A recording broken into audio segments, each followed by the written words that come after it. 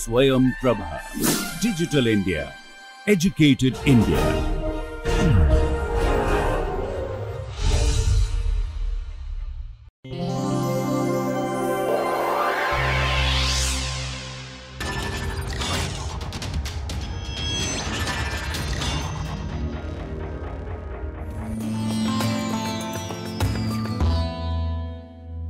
Today we are going to learn how EPR spectroscopy can enable us to study anisotropic interactions.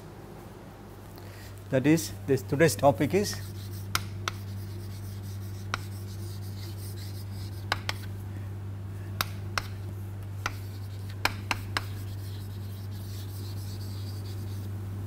anisotropic interactions and EPR. What is anisotropic interactions? Anisotropy is something which means that some property depends on the direction. Now, there are many properties that depends on the direction. One very familiar example is the way some substance behaves to a force that we apply from outside. Here is a simple example. We have this ruler. I will apply some force on this and try to bend it. Now, if I apply force this way, see how easy it is to bend it, but if I try to apply force in this fashion, then it is very difficult. See, in other words, this is an object, the way it responds to my force depends on in which direction I am applying the force. So, this response of this object is anisotropic. In a similar manner, the beams on the ceiling are given this sort of shape.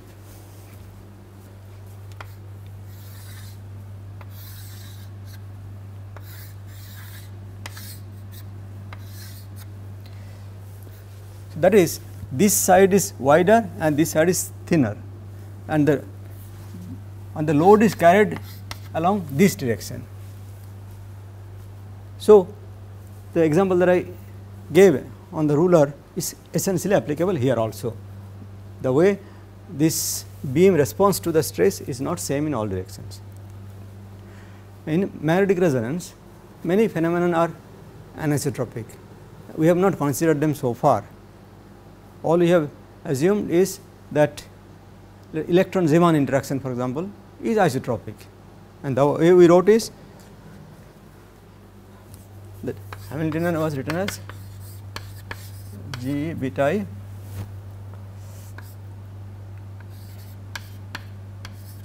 this fashion. So, this was considered a scalar quantity. We also considered the isotropic hyperfine splitting constant, which is written as isotropic is written as A times I dot S. This is also a pure number, but we did mention that electron nuclear dipolar interaction is a directional dependent interaction, which we have neglected so far. So, we will see those things here, and then how far of this thing can be applicable or needs to be modified. At the outset, we should keep in mind that a paramagnetic species which is undergoing sort of rapid tumbling in a solution, for example, then it experiences all possible orientations very quickly. So, what property will measure for this sort of system is an average property. So, all the directional dependencies will not be seen in the experiment, except to a certain extent the average value of this directional dependent properties will be seen there. So, to get the true directional dependent properties, we must stop this motion as far as possible. So, one way to do is to study the solid state system or in powder form, where the tumbling motions are almost gone, or have a solution, but freeze it to a very low temperature, so that it is a frozen solution sample, and again the tumbling motions are substantially stopped. we have seen many times earlier that angular momentum of a electron can come from either spin motion or orbital motion, and both orbital motion and spin motion can give rise to the respective magnetic moment. The magnetic moment for these two motions are written in this fashion. This is the magnetic moment due to the spin motion,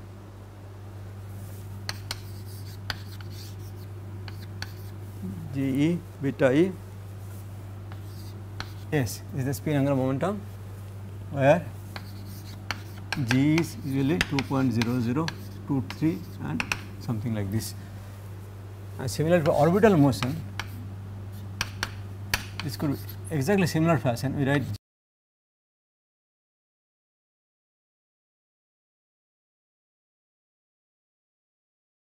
G of L is actually 1.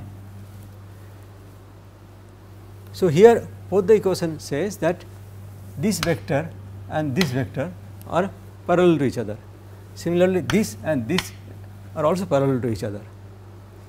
Now, if a paramagnetic species has both this angular momenta, then they can combine together according to the quantum mechanical rules of addition of angular momentum. Let us say this J is the total angular momentum made up of this L plus S. Then this will also produce a certain net magnetic moment, and I can write by adding this to something like mu of J could be written as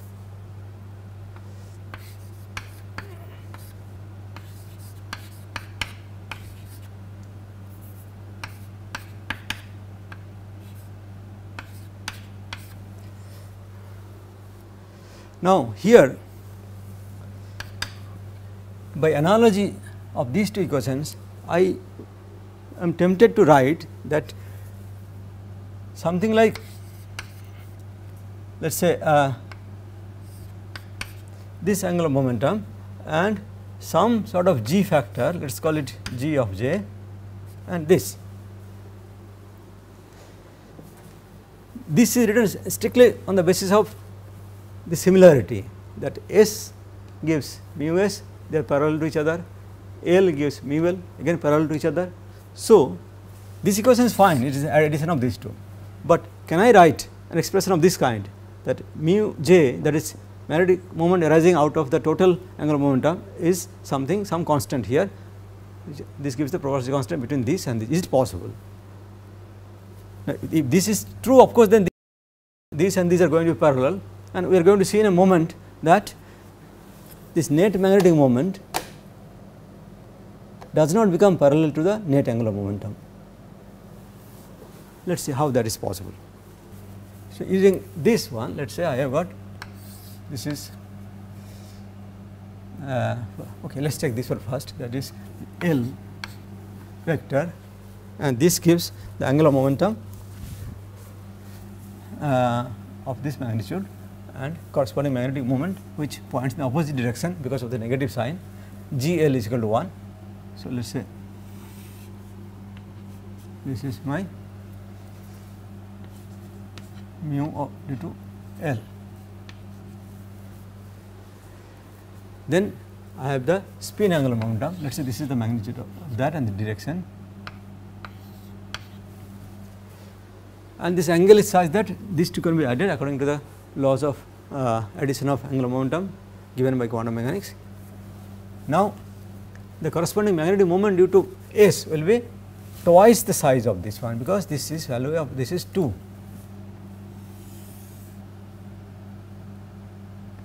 So, this is mu of S. The net of this and this is given by this addition rule of vectors. So, this gives the vector J. Similarly, the net of these two magnetic moment is given by this addition, this is the mu of J. Now, it is obvious from here that because this is twice this one, this vector cannot be parallel to this one. Therefore, I cannot write equation of this kind. That is, I can't have some g factor which gives a magnetic moment associated with the net angular momentum. This cannot be a pure number, that is not possible. So, what is the remedy?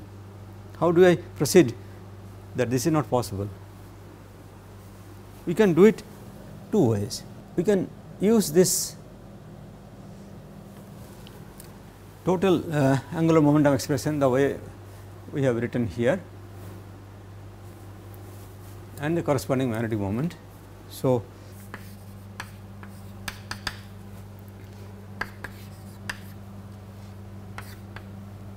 now G L is 1, so let us write 1 now, we do not have to write that, and G of S,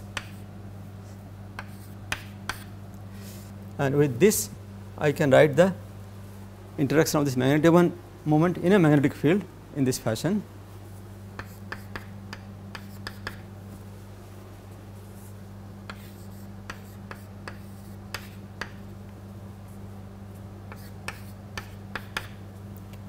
Now, this is very nearly equal to 2.0023, let us write 2, which is approximately quite acceptable. This is the way one can write Hamiltonian, which is fine. Another way of doing it is to say that because it cannot be parallel to each other, I can't use a pure number. So, how about using a 3 by 3 matrix here?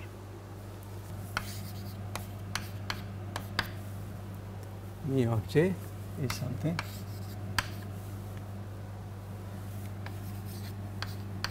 I write in this fashion, where this is a 3 by 3 matrix. Let us call it G x x .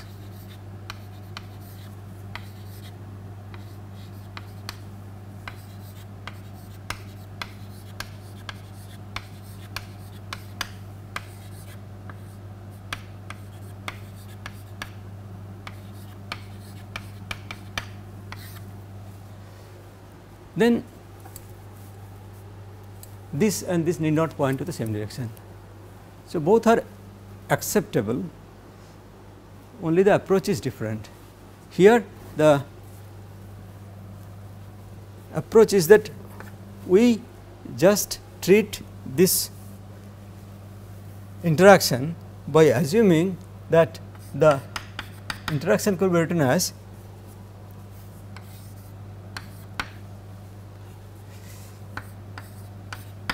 using this type of G matrix, that this could be replaced as this one. So, here we treat this S to be some sort of effective spin angular momentum, and the interaction can be written in the same fashion. That is, we do not explicitly think of the contribution of orbital angular momentum. The effect of this is to make these two nonlinear. So, that is taken care of by changing G from a pure scalar number to a 3 by 3 matrix, and this therefore is considered to be an effective spin angular momentum, and that gives the same interaction which is given by this one. We will take this approach because it is easy, sort of easy to visualize what is happening, but nevertheless both are equivalent approach there. So, here when I define this, of course, we need to define a coordinate system. So, this could be some coordinate system to start with, where the paramagnetic species is kept here. This is the x, y and z. Now, in this product we have to keep in mind how these three items are multiplied. This is shown here. So, as I said earlier, that mu is written as the product of this 3 by 3 matrix with this effective spin angular momentum giving rise to this sort of multiplication. So, here B is the magnetic field written as a row vector, because that is the way the multiplication has to be carried out for compatibility of the rules of compatibility with the rules of matrix multiplication. Now, with this one, S is taken to be the effective spin. So, in a magnetic field, this will give rise to two energy level, E1 and E2. So, this could be written as energy of this will be G of effective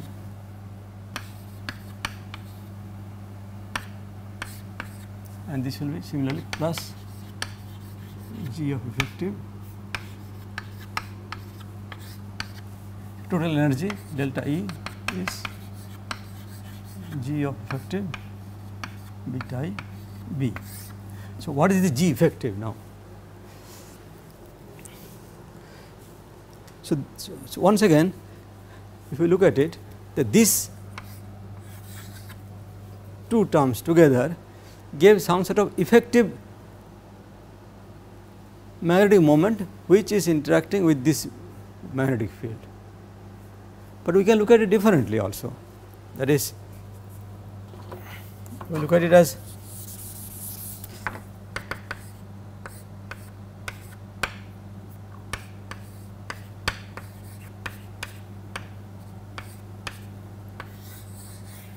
this is an effective magnetic field which is interacting with the spin angular momentum, and that is the way the energy levels can be thought of that. So, this gives effective G value for a given value of the magnetic field B here, and the energy level is split. Both are equivalent actually, the how we look at it.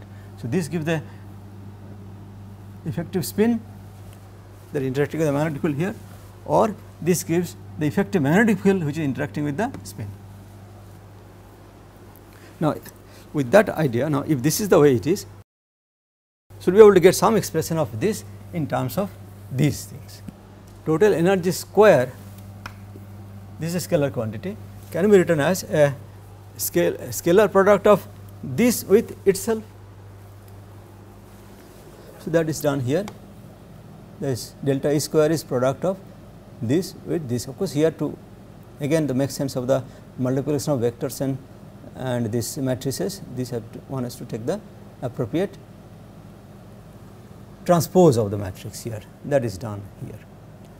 So, then by simplifying, the G effective square with these two constants comes out to be this. Here the Bx, By, Bz are the three components of the magnetic field. So, if B is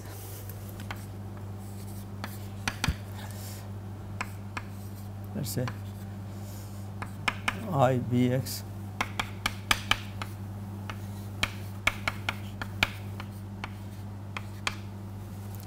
is the three components, and the magnitude of this is given by this.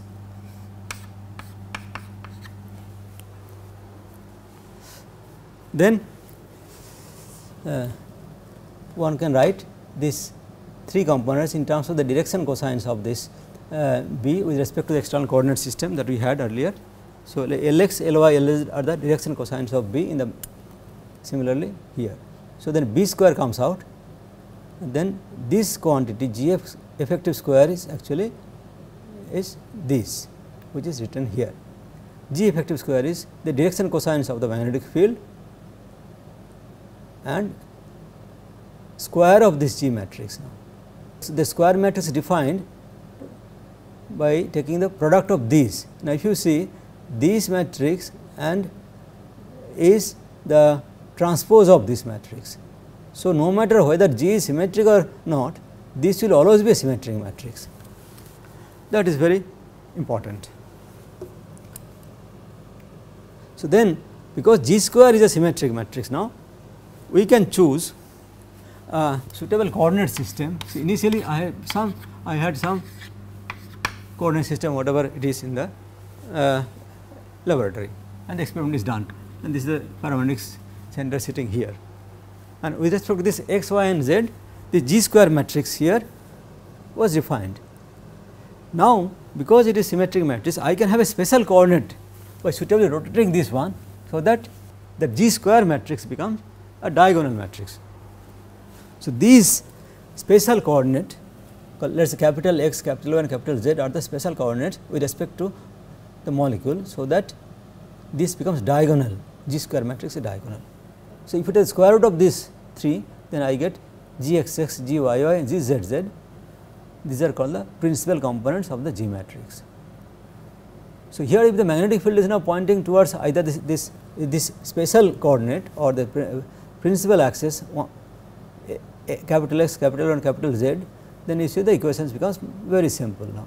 Then the magnetic moment along that particular direction x becomes beta I Gxx Sx, which is what we know always get at this type of thing. But then the important thing is that here the magnetic field is pointing to one particular direction of the molecule, that is the principal axis. Similarly for Sy and Sz, and if the corresponding energy of transition will be, if the magnetic field is along the x direction, then h nu is beta Gxx is Vx. Similarly for the others. See, in general the magnetic moment can be written in terms of this principal component Gxx, Gyy, Gz in this fashion, where capital X, capital Y and capital Z are the unit vectors which are pointing towards this principal axis. This is shown here. So, these are the principal axis. Let us say B is pointing along this, then effective G square, which is from this expression, that diagonal element appears to be this. So, these are the 3 direction cosines of B with respect to this principal coordinate. So, this shows that the interaction depends on directions, and depending upon the value of this Gxx, Gy and Gz, one can get complicated EPR spectrum. As the angle changes, the effective G value changes, therefore, the spectrum will also change. Now, how different these 3 values are, that will tell us about the symmetry. So, we have got 3 principal component.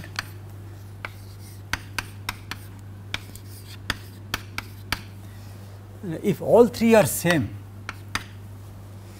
then we call this an isotropic system.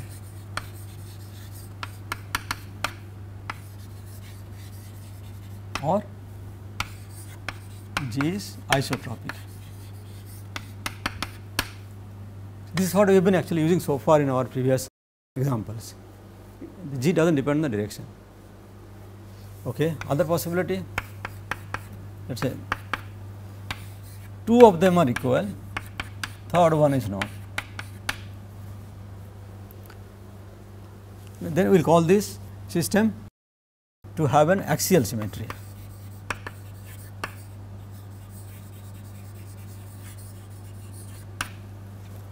And if all 3 are different,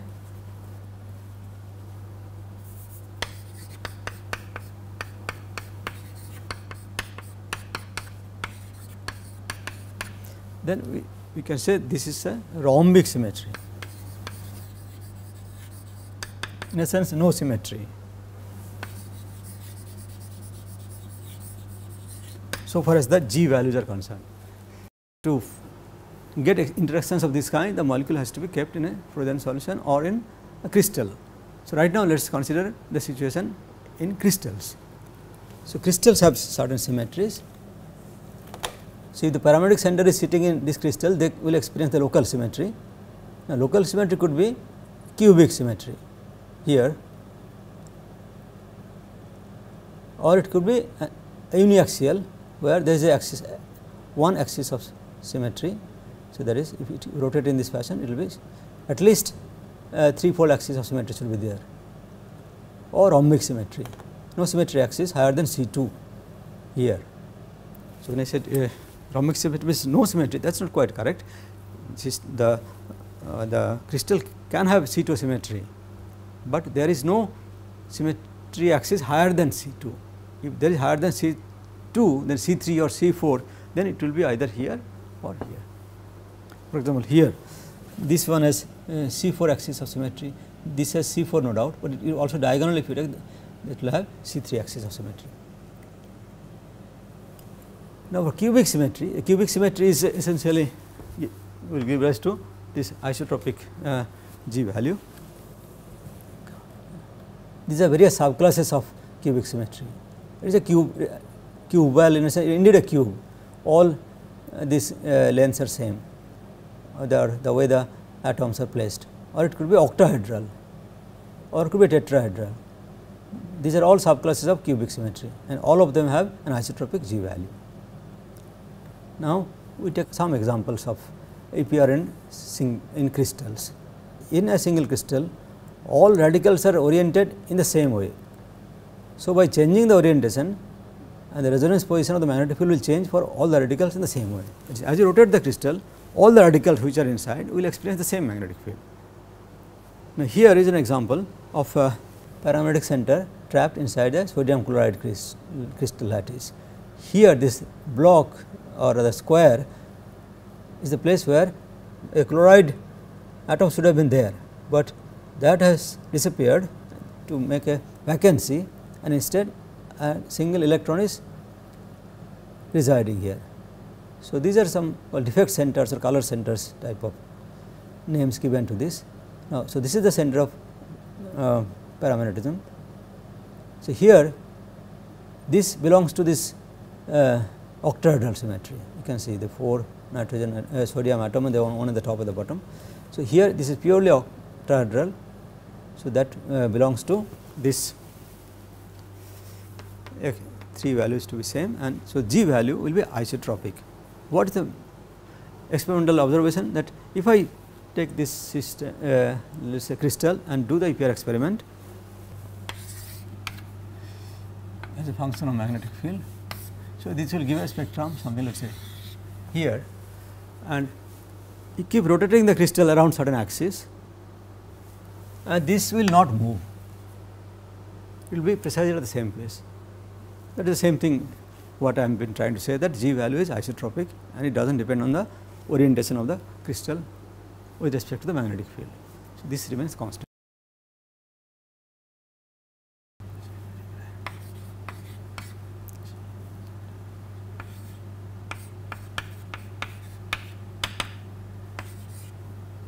So, this is the place which gives me the value of V0, then the G value will be correspond to this one, and this is not going to change no matter which direction the magnetic field is applied. In contrast, there is another such vacant center here, magnesium oxide crystal. Again, there is a defect is created where magnesium atom has disappeared. It was done by irradiating this crystal with X-ray. Now, so that magnesium ion has disappeared, and at the same time this O2 minus oxides were there. From one of those, this one electron was knocked out. So, this O2 minus becomes O minus. Now, in the process, the position of this thing has got slightly moved from the normal usual position here. Usual position is very similar to this octahedral symmetry, but because this has gone, and so therefore, there is a little repulsion between this and this. So, that repulsion pushed this away from that. So, this therefore is no more a cubic symmetry. So, it has a symmetry axis along this direction now. Now, for this the G value is dependent on the direction. That is, if you do the same experiment here and rotate the crystal, the position is going to change in certain way, and wherever it changes I get a effective G at that particular orientation at that magnetic field. So, once again, so this is the symmetry axis, C4 axis is here, and let us say B is magnetic field is applied along this direction, which makes an angle theta, and this is the perpendicular direction. So, here if the crystal is rotated around this C4 axis, then because the symmetry axis, the interaction is not going to change. So, this will be staying right here wherever it is. On the other hand, here the interaction depends on the angle. So, if this angle is varied in the YZ plane, then the effective G is going to change, that will be seen as the change of the line position. Okay, this is the result here. So, you see that angle is varied from 0 to 180 degree. So, this is the position of the EPR signal in the magnetic field unit. So, it starts with 3233.1 Gauss, and as the angle is changed, this becomes smaller and smaller, and somewhere at 90 it reaches minimum, again it goes back here. So, it starts from here, goes down, down, down, again goes back. So, for each orientation one can therefore determine the G value, and this is shown here. As the angle is varied, G changes from 2.0033 to 2.0386. Now, this is 0 and 180 degree is nothing but the magnetic field is pointing along the direction of the symmetry axis. So, we call the G value to be G parallel value, and 90 degree is this direction. So, that is the G perpendicular value. So, this expression can be fitted to an expression of this kind, G parallels and G perpendicular expression, and the angle is theta. So, that is for axial symmetry. Now, for rhombic symmetry, where all three are different, the expression for effective G is given here. It depends on all the three principal component of G and also the angle that the magnetic field makes with respect to the principal axis. Now, to determine this, EPR spectra are recorded by rotating the crystal successively in XY, YZ and XZ planes. Then for this measurement, each of them will give a curve of this kind. Then the corresponding elements of this G square matrix, I have got this. These elements could be determined from this measurement, and then one can now diagonalize it to get the principal component of the G matrix, and then also the angle of the principal component of the G matrix that gives rise to the anisotropic interaction. Now, that is the way one can study the single crystal and find out the corresponding anisotropic interactions, but it is not always easy to form single crystal. So, the experiments are difficult in that sense. So, what one does is that one can freeze a liquid solution, if paramagnetic sample, and then try to see if one can get similar results from studying the EPR spectrum of a frozen solution or powder, for example. If the crystal is not formed, one can do EPR on powder samples. But then the main problem is that in powder and frozen solution, the magnetic moment of paramagnetic particles will point to all possible directions with respect to the external magnetic field. So, we have randomly oriented spin system. So, here we need to find out that how these random orientations are reflected in the spectrum of the EPR signal when recorded in case of powder. For crystal, for example, as the orientation changes, these magnetic field position change. For powder or frozen solution, similarly there will be magnetic field direction. This is the signal. So, as the different orientations are available in case of powder, so this will also have certain range of allowed magnetic field. As we have to find out whether all such magnetic field positions are equally likely or there are some selectivity. It is very obvious that all orientations are equally likely.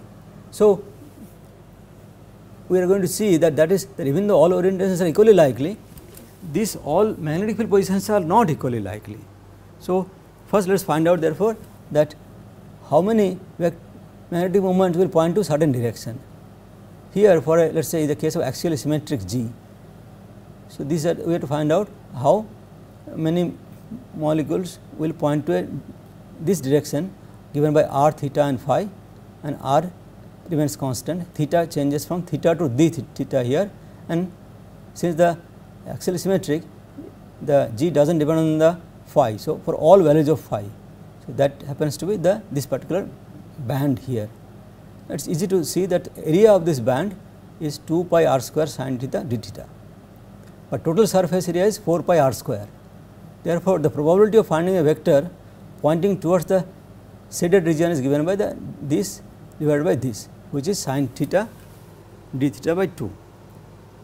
Okay. Now, when So, these vectors which are pointing in this direction will give the same in the neighborhood of same magnetic field in the EPR spectrum. So, where are they going to appear? Maybe they will appear somewhere here, let us say. Now, if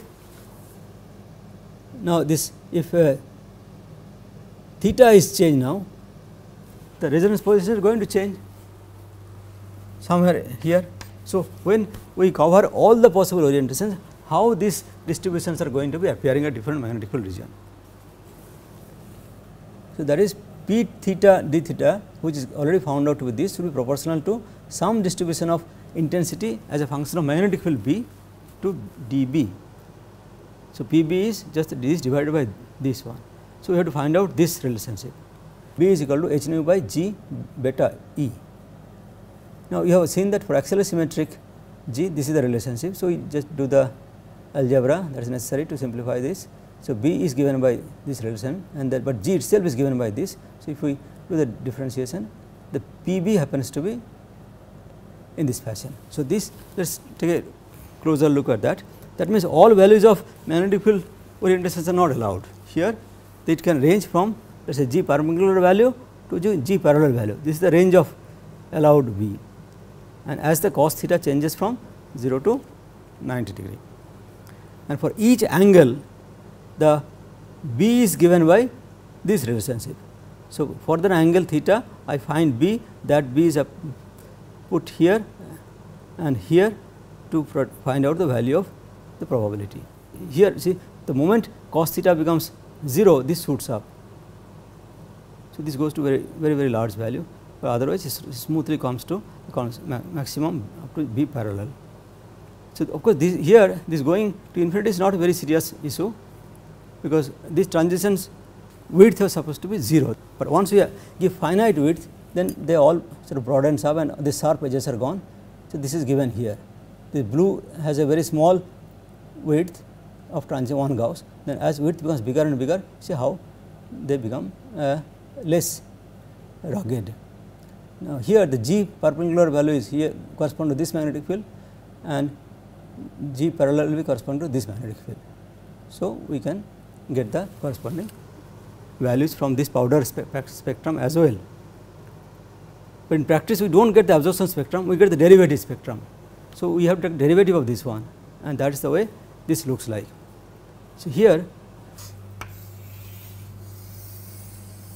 so if you take a derivative of this will actually go up and come down, and here again that is going to be. So, this point is corresponding to here, and this point corresponds to this one. So, G perpendicular will be corresponding to this magnetic field position, and G parallel corresponding to this magnetic field position. So, that is the way it is going to be.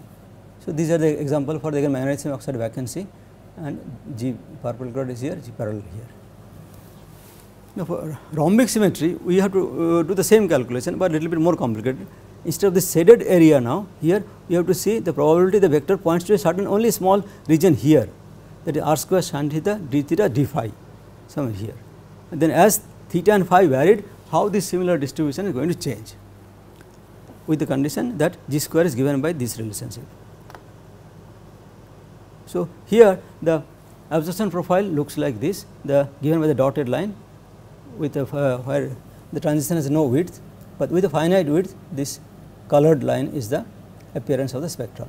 Now, again if you do the derivative, then the signal will look like something like this. This is the Gxx, Gyy, Gz.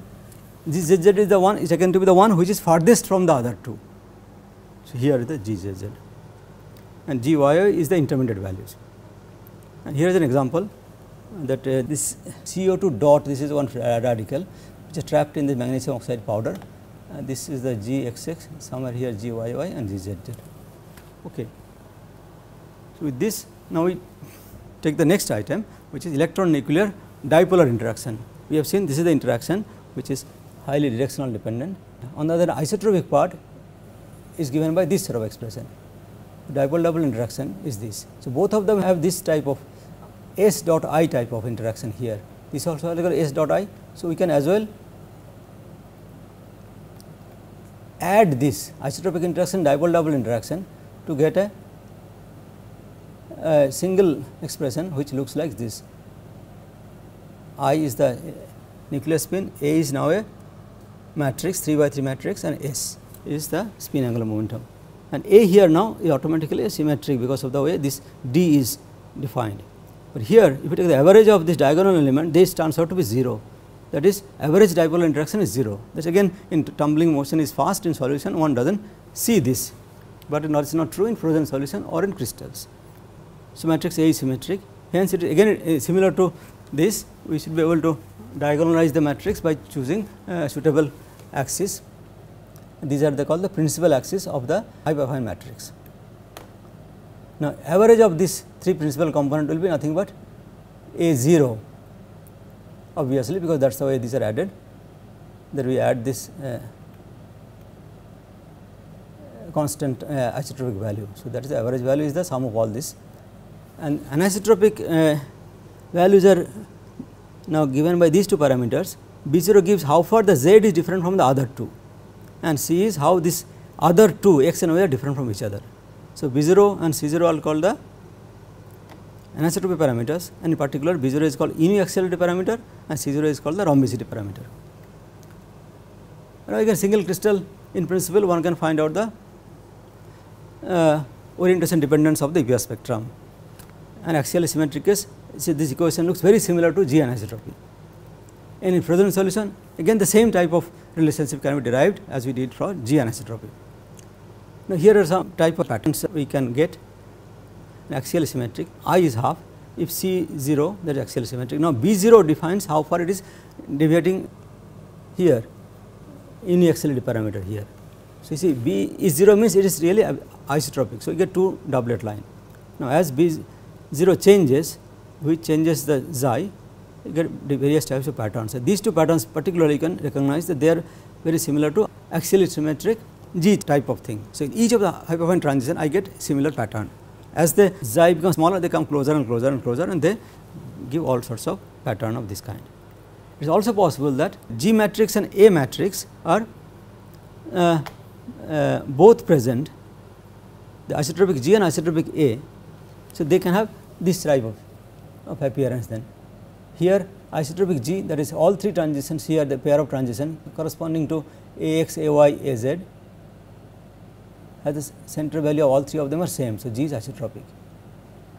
On the other hand, G is axially symmetric, then I can get this 2 center of this and this is corresponding to A perpendicular, center of this and this is the distance between this and this is A parallel, and center of this is G parallel. So, this and these are different, these are different therefore, but values are also different. But here in another place isotropic A, where A0 is same for all of them, there is the gap between the corresponding lines are same, but the G is not isotropic. So, these are 3 different values of G. So, that way one can get various types of combination and identify the anisotropic contribution and the parameters of G and A from this powder pattern as well. So, we have seen how the EPR studies on single crystals, powder or in frozen solution, one can determine all the anisotropic interactions arising from G and A. This slide shows the 2 textbooks from which we have taken much of our material in this lecture.